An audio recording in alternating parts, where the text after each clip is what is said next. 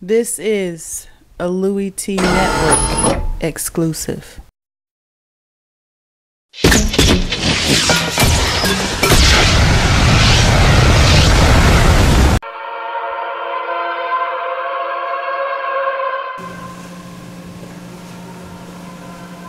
Who else did it, babe? But me, darn me. Louie Tee, welcome. You are in the lab, and of course, I'm your host, Lou. Thank you for joining me on the 2016 NFL Draft Prospects 101 series. Your guide to some of the biggest and hottest names of the 2016 NFL Draft. We're talking edge pass rushers now. We're moved on from the quarterback position to probably what is the next biggest position of need for most teams in the league, edge pass rusher. You can't have enough pass rushers on your football team. This league is all about quarterbacks and the ability to stop quarterbacks. And the way you do that is with guys that can get to the quarterback. We saw how impactful guys that can get to the quarterback are in the Super Bowl. You cannot understate how big it is to be able to get to the quarterback. So we're going to talk about a guy that I think is going to come off the board extremely high in this draft. And when you've got a guy that we're talking about potentially as the #1 overall pick, #2, #3 overall, you know it's a guy that can impact the game. I'm talking about defensive end out of the Ohio State University, Joey Bosa. Let's jump into Joey Bosa and talk about his pros, his cons, and why this guy could potentially come off the board as early as the first overall selection in the 2016 NFL Draft. You start with his size, tremendous size at 6'5", 275. He's a very big figure and a big guy that can stand up at the point of attack, can help you in the run game, can get to the quarterback. We'll talk about all those things, but his size, to me, is something that stands out. And again, when you're talking about guys that are on the defensive line that can stand up with their in the two-point stance and be an outside linebacker, that can slide into defensive tackle, can be versatile, size is always something that helps when you're talking about that, and Joey Bosa has that at 6'5", 275. Toughness. There's a guy that played injured just about all 2015. He was dealing with ankle injuries and different problems with his foot, and he gutted it out.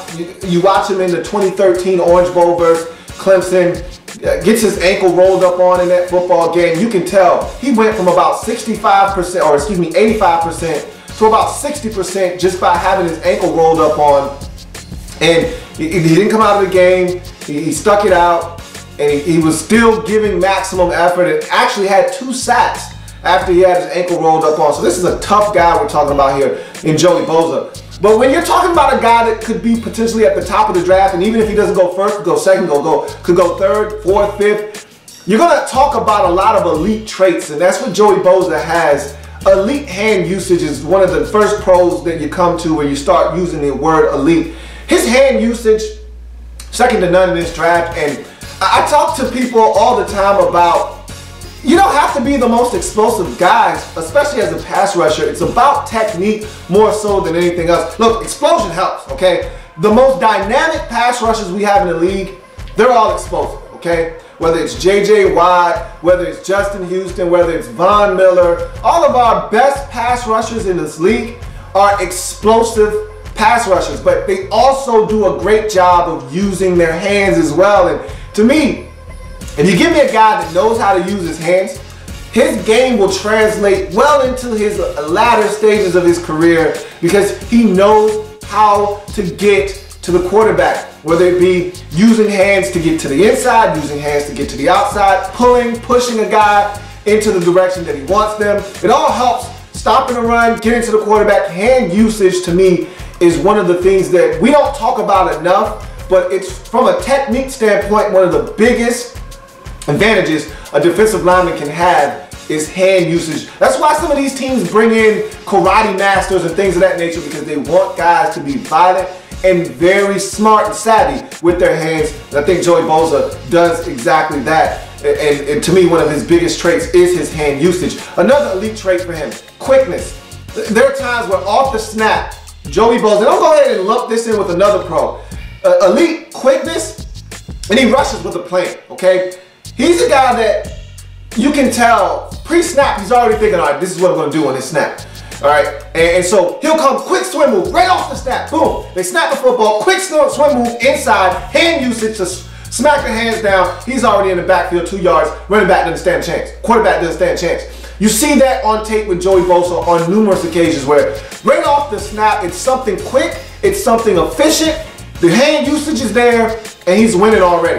Before you can even really get a chance to settle into your stance and get your hands on him, he's already beaten you because it's quick and the hand usage to make sure that anything that was left there, I'm gonna go ahead and put that to rest right now and get by the tackle, get by the guard, get by the center, and get into the backfield. And so, elite quickness, elite hand usage, you put those two things together and you have a guy that is very disruptive and in the opposing team's backfield on a consistent basis. He's got a mean streak. That's the next pro. Here's a guy that you see him on plays and sometimes it's unnecessary. I can see him at the next level getting a flag or two for this, but they generally don't throw the flag for a little bit of extracurricular activity in terms of locking up with a guy who's trying to block you and you pushing him 3-4 yards into a pile. Generally, they don't give you penalties for that, but he's a guy that when he tackles you, he throws your leg. You know, and is that necessary? No. Okay, but he's got a little bit of a mean streak in him, and as a defensive player, sometimes you need that. Not all the time, but defensive players by nature are aggressive normally. And so he's a very aggressive guy that has a mean streak in him that will block a guy 3 yards out of the play. Again, he's not an offensive lineman, so you don't really want him blocking a guy out of the play, but it's just a little bit of a nasty streak that sometimes you want to see in your guys to know that they have that dog in them. So you see it with Joey Bosa. He has that in him as well.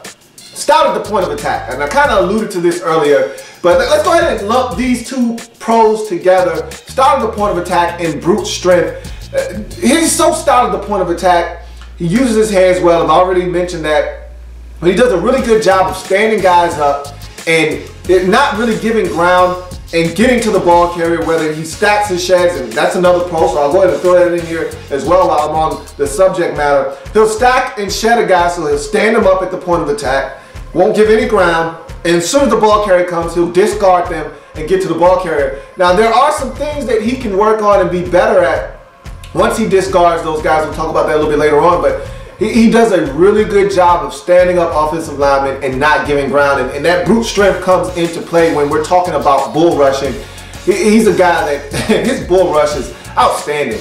You know, he's a guy that will give you a bevy of moves, and that's another pro for him, is that he's not a one-trick pony. The quickness and the hand usage sets up different moves, so you really don't know what you're getting from snap to snap. And just when you think, okay, he's going to try to beat me inside with a quick swim move or a rip move to the outside, he comes with the bull rush and puts guys on skates. And it's phenomenal to watch Joey Bosa with just a beautiful bull rush where he gets up under the pads of a tackle and just drives them 5-6 yards at a time into the backfield. Now, he may not make a sack, he may not make the play, but because of that pressure, he'll flush the quarterback. And you know, Ohio State had all that speed on defense, whether it was Darren Lee or one of these other guys, to fly around and clean up the mess. So sometimes you can't go off of the numbers as to what an impact a guy had on a football game, and Joey Bosa sometimes is that type of player.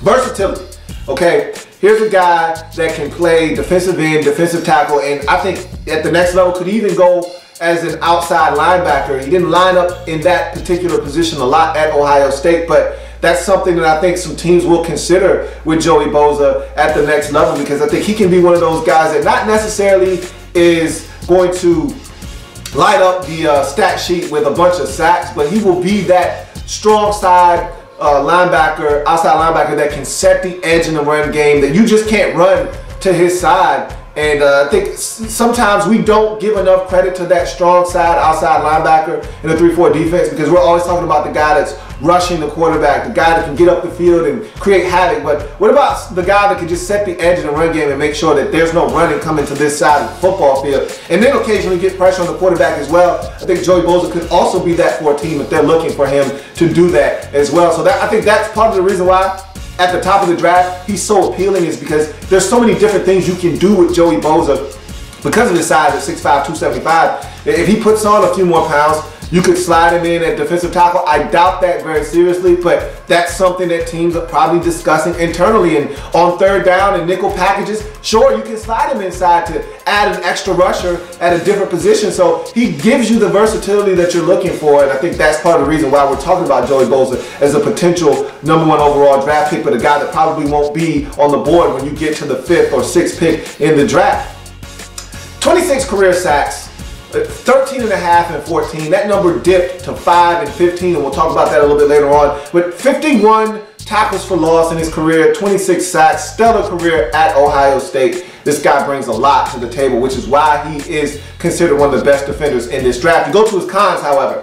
He will jump off sides, and for a guy that lacks explosion, and we'll talk about that here in a second, you need every kind of advantage you can get, and if jumping the snap count is it, I don't have a problem with it. I just need you to be a little bit more precise when you do it. He's a guy that will jump off sides, and I thought that his biggest offsides penalty, and I saw a bunch of them on tape, but his biggest offsides penalty may have been in that game against Michigan State late in the season. They end up losing to Michigan State without Connor Cook, and it was a 3rd and about 8. And he jumps off sides. They get a free play. They don't complete it, but it takes a 3rd and 8 that I don't think Michigan State was going to pick up and turns it into 3rd and 3. They use their quarterback to run the football. They end up picking up the first down. They end up going down the field and getting the game-winning score to take the lead and ultimately win that football game. It's the game that kept Ohio State out of the national championship game. And I thought they should have been there. They should have been in the Big Ten championship. They should have been in the playoffs. They should have been a team that could have been vying for a championship. We should have saw Urban Meyer and Nick Saban locking horns again. But we didn't get that because they didn't win that football game, and one of the big plays in that game was the Joey Bosa offsides penalty. So he's a guy that will jump offsides, lacks pure explosion, and to me that's the biggest con you get from Joey Bosa is there's not a lot of explosion here with this guy, and that's why he makes up for it in so many different ways, which makes him extraordinary. That's why the hand usage is so important. That's why him being strong is so important. And bull rushing and getting up the field that way. That's why the quickness, and I think that to me is why he's able to get away with the lack of explosions, because the quickness and the mindset, hey, I know what I'm doing. He's rushing with a plan. Before the snap, he already knows exactly what it is he's trying to get done on his play. Now, will it work? You don't know, but at least he has a plan in place. So the explosion, it's not there. He's not a guy that's going to explode off the snap, beat you with his first step, and the tackle is lost because Joey Bosa's already behind him and in the backfield and going after the quarterback. That's not his game. So I think at the next level, he will struggle because you can take advantage of college tackles a lot of times and beat them with quickness and beat them with hand usage and beat them, but you need a level of explosion. You need that threat to threaten the tackle so that he opens his hips up so that you can go inside. You need the threat of, hey, I gotta watch this guy's speed because he's so dominant getting to the outside. I need to hurry up and get into my back pedal, and you open those hips up, and next thing you know, Joey Bosa's taking a swim move inside and you've already opened up your hips outside as a tackle and he's going. So I think that's gonna hurt him as a pass rusher at the next level. We'll see if he's able to circumvent that with the elite hand usage and the elite quickness, but that can only take you so far at the next level. You need explosiveness, and I don't think Joey Bosa possesses that necessarily. He'll run himself out of plays. That's the next con. He's a guy that wants to get up the field. He wants to get to the quarterback, and in doing so sometimes, he'll run up the field. And again, I talked about the lack of explosiveness, so he doesn't get around the corner sometimes, and he'll get pushed, and he'll fall on the ground. And speaking of which, let's lump the next con in there. Stay off the goddamn ground. He's on the ground a lot. It's Joey Bosa. For a guy as dominant as he was at Ohio State, you don't want to see him on the ground a lot. And I say this every year about guys who I feel like are on the ground too much. Stay off the ground, man. He's a guy that, I'm like, this isn't baseball. Too many times he rushes up the field and the tackle pushes him and he's sliding. Get off the ground. What are you sliding for? Stay on your feet. You can't make a play on your knees. You can't make a play on the seat of your pants. Stay off the ground and stay involved in the play and stay engaged. So a lot of times he'll run up the field trying to get behind the tackle, and the tackle just push him around the pocket, and all of a sudden it's a run, it's a draw, they're going exactly to the spot where Joey Bosa vacated because he's up the field rushing like a madman instead of sometimes being patient, seeing what's going on, and staying backside and staying at home. He's up the field, and all of a sudden now there's a crease there for the running back and a lane to hit outside. I thought Michigan State did a great job of utilizing that and using that against Joey Bosa, and sometimes you'll see that on tape where teams take advantage of his aggressiveness and run it right where he's supposed to be. And sometimes I think he runs himself out of plays, and he needs to stay off the ground. There's nothing good that can come of being on the ground unless you're diving for a fumble or you're bagging a quarterback and you're getting him on the ground or you're getting a ball carrier on the ground. But if you're not doing one of those things, stay off the ground. And last but not least, and this one isn't really a big deal, but anytime you get suspended, that's something that if I'm a coach, if I'm a general manager, if I'm an evaluator, I want to know what exactly you were suspended for. First game of 2015, he and a couple of his teammates violated some team rules and was suspended for the first game of the season. I want to know what the hell happened. I want to know why it was that you were suspended, and I don't think it was a big deal. It doesn't seem like Joey Bosa's a troublemaker or a guy that gets into a lot of things off the field. But again, I can't confirm nor deny that. I don't know the guy. I don't know his situation. I just know he was suspended for one game in 2015. So teams will dive into that and delve deep into that and figure out what went wrong there. And then they'll move on from there. The guy's a talent. There's no doubt about that. I don't think he's the next J.J. Watt. You know, a lot of people have talked about that, and I don't think he's that because J.J. Watt is explosive. J.J. Watt does a number of things that Joey Bosa just simply can't do. I don't see J.J. Watt being affected as much by double teams. I see that guy winning against double teams, whereas Joey Bosa, more attention was paid to him in 2015. We saw the numbers in 2014, 13 and a half sacks. That number plummeted, and you could attribute that maybe to the ankle injuries that he was dealing with all season long, but more attention was paid to him. Guys said, okay, team said, all right, Joey Bosa's not beating us.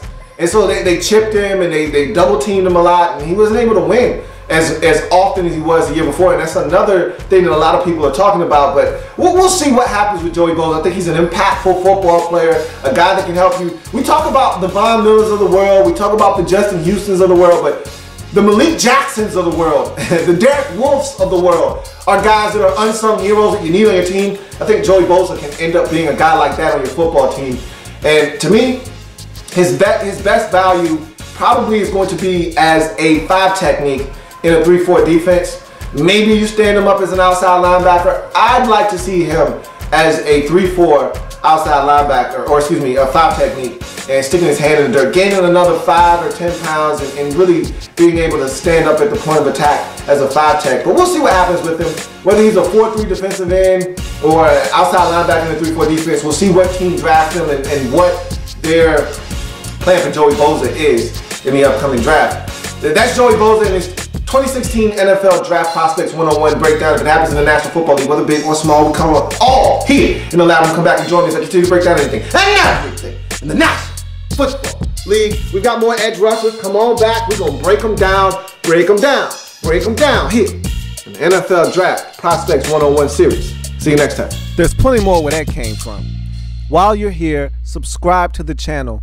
If you want more Louie Tee, be sure to follow me on Twitter at InTheLabRoom, or you can like the Facebook page at In The Lab Room. That's In The Lab Room on Facebook and at In The Lab Room on Twitter. Don't forget, subscribe to the channel if you haven't already done so.